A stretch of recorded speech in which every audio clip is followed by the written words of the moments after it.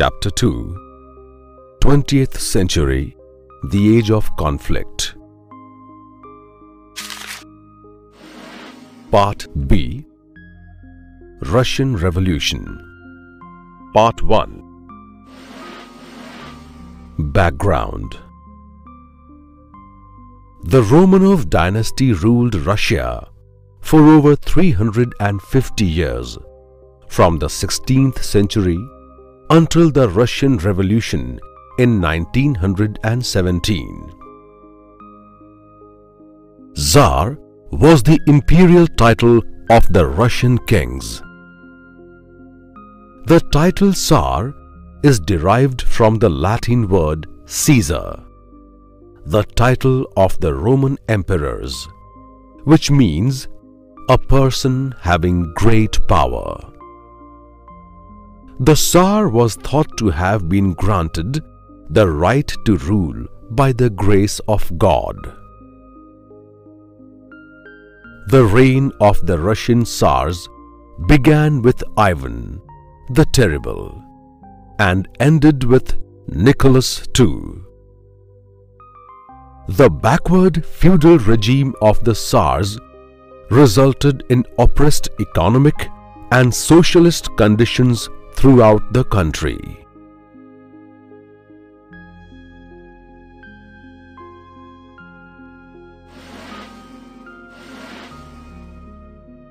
Russia at the threshold of revolution.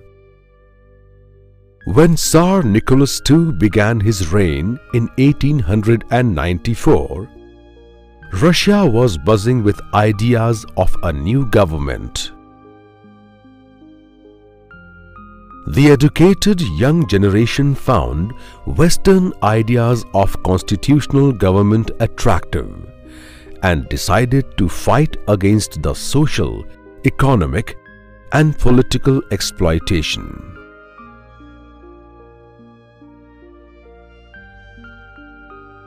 Russian authors and thinkers like Alexandria Pushkin, Dostoevsky, Leo Tolstoy, Maxim Gorky, and others spread liberalism and humanism through their writings, whereas some thinkers opted for revolutionary paths.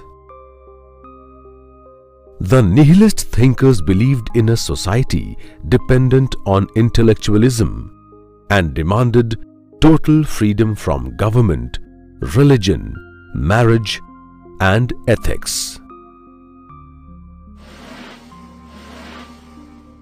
Karl Marx. Karl Marx, author of the famous Das Kapital, was a German communist thinker. He, along with Friedrich Engels, collectively published the Communist Manifesto in 1848. He carried out a scientific analysis of the human social development and gave communist doctrines needed for creating a society free from exploitation and inequalities. He believed that human society was dynamic and progressive, and it was only human power that could bring about a positive change in the society. According to him, the roots of change lay in the economic system of the society. With a change in the economic system comes a change in social customs and values. According to his communist philosophy, the society is made up of two classes: the haves, who owned the means of production, and the have-nots, who had nothing. Marx believed that the exploitation of the poor people by the social class that holds the means of production resulted in the creation of the two social classes. The Tsar and his rich supporters comprised the class haves, while the class have-nots included the workers and the farmers. Karl Marx appealed to the workers and the laborers to bring about a fundamental social change by getting themselves organized. He could thus be considered the intellectual and philosophical leader of the Russian Revolution.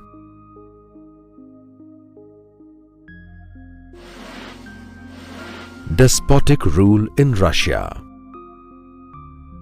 The Tsars were ruthless and despotic rulers who never appreciated the liberal and progressive ideology of the people. A majority of Russia's population lived in extreme poverty under the absolute rule of the Tsar. The peasants or serfs who worked on the land of the nobles suffered from lack of food, lack of freedom, and no hope for improvement. They were unhappy about paying the redemption payments to the state and wanted to own the land they farmed.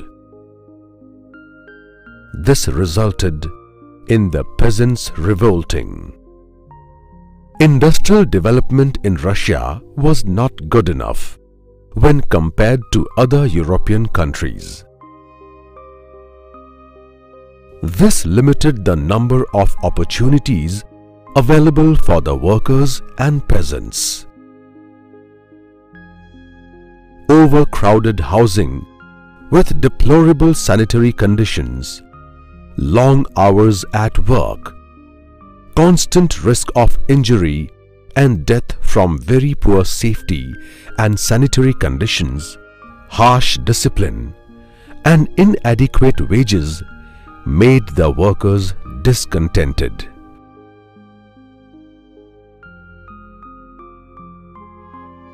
The other minority communities, including the Slav race, faced the same miserable conditions in Russia.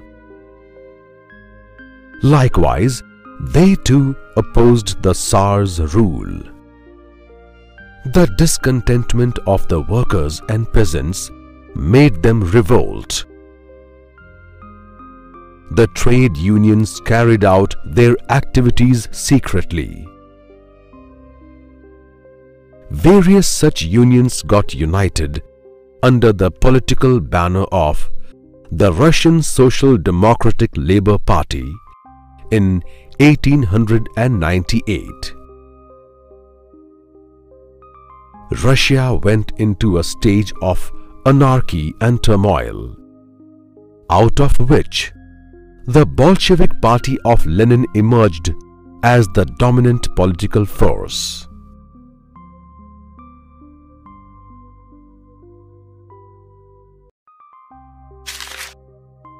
Chapter 2: 20th Century, the Age of Conflict. Part B: Russian Revolution. Part 2: The Bloody Sunday. The defeat of Russia in 1904-1905 war against Japan weakened its economy and created an anti-Tsar climate. Thus, the workers, the common people, and intellectuals, led by Father Gepen, organized a peaceful workers' procession to the palace at St. Petersburg on January 22, 1905, to deliver a petition to the Tsar. The unarmed demonstrators were fired upon by the soldiers of the Tsar, resulting in huge bloodshed. The day being a Sunday, this event of January 22, 1905 in St. Petersburg, Russia, has come to be known as the Bloody Sunday. This event triggered huge unrest among the Russians. There were strikes and uprisings all over Russia.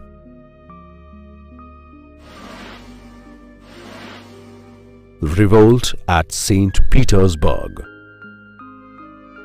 In mid-October 1905, the Russian Revolution reached its peak when a general strike swept Russia, which ended when the Tsar issued a manifesto. The leaders of the workers got together at St. Petersburg to set up a central board to direct the workers and create a unanimous agitation. This was known as the St. Petersburg Revolt. In an effort to knock down the heat of the revolution, the Tsar issued the October Manifesto, written by the Tsar's first minister, Sergei Witte. The manifesto promised to grant fundamental rights, the right to vote, to hold national elections, and special rights to the National Legislative Council.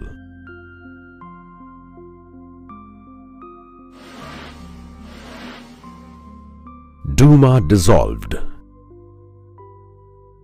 In order to fulfill the demands of the people to establish a democratic government, the first Duma, or the Russian Parliament, was elected in 1906.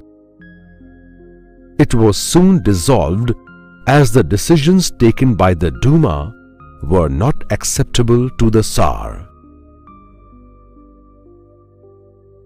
The second Duma, that was set up after re-election, was dissolved too by the Tsar on grounds of differences with its members. The third Duma that was elected was a puppet in the hands of the Tsar, and hence it was unable to do anything noteworthy.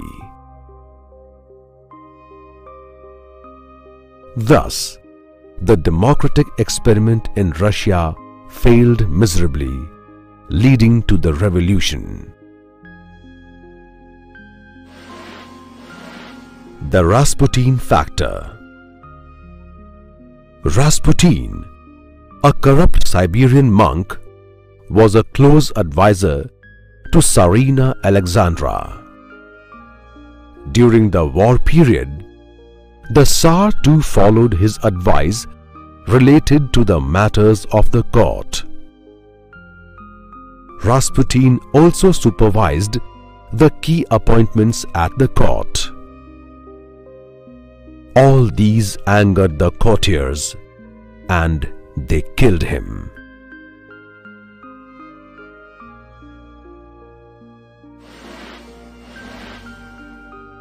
Course of revolution. The anti-Tsar revolution by the workers and the soldiers during January and February 1917 forced the Tsar to dethrone on March 15, 1917. Immediately, a provisional government represented by landowners, capitalists, industrialists, and businessmen was formed by the moderate leaders. Kerensky, the leader of the moderate Menshevik group, led the government. This government continued the First World War against Germany, but soon fell short of the arms and ammunition. The common man lost confidence in the provisional government. In the meantime, conflicts began between the Menshevik leader Kerensky and the Bolshevik leader Lenin,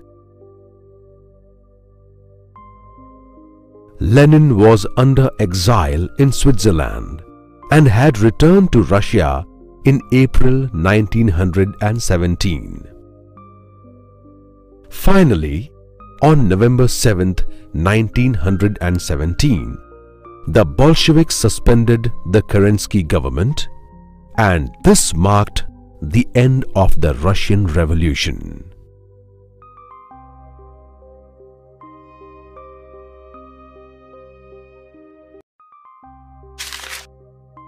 Chapter 2: 20th Century, the Age of Conflict. Part B: Russian Revolution. Part 3: Lenin's contribution. Vladimir Lenin masterminded the Bolshevik takeover of power in Russia in 1917 and was the founder of the first communist government in the world. He was highly influenced by the Marxist philosophy. He strongly believed that there could be no progress in the country unless feudalism, land slavery, and the despotic rule of the Tsar were completely destroyed. His major contribution was the termination of capitalism in business and industries. Thus, private property was confiscated and business and industries were nationalized. Land was redistributed equally among people. Various industries were sponsored and run by the government. He believed that the government must have domination of the working class. He ensured that the working class received accommodation, food, clothing, and other facilities instead of wages in money. This led to the formation of a communist government in Russia.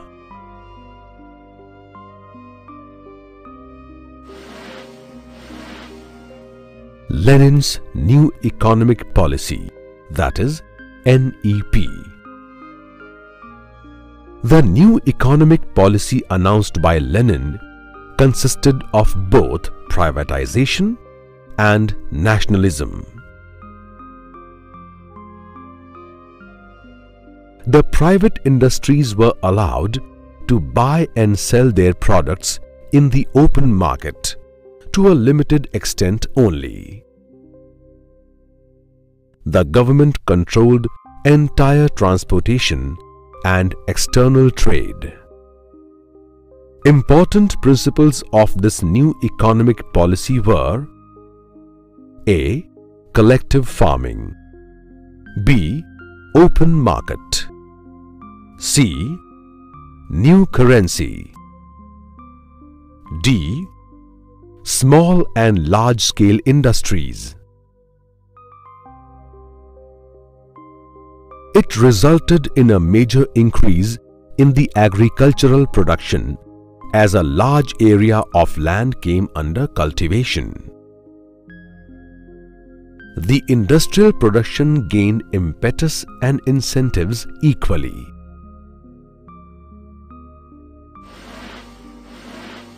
Significance of Russian Revolution. The Russian Revolution, inspired by the philosophy of Karl Marx, holds a significant place in the history of the modern world. It ushered in a new era of fundamental changes in the political, social, economic, cultural, and scientific fields of Russia. It gave birth to new values and set up the principles of equality, cooperation, and global fraternity.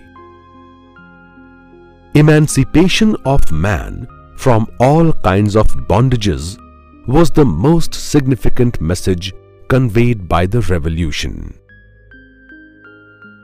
The Russian Revolution popularized the concept of welfare class that attempted the creation of a social order independent of religion, class, and exploitation. As a result, the working class acquired great importance. Russia led the nations of the Eastern Hemisphere and became a strong rival to America.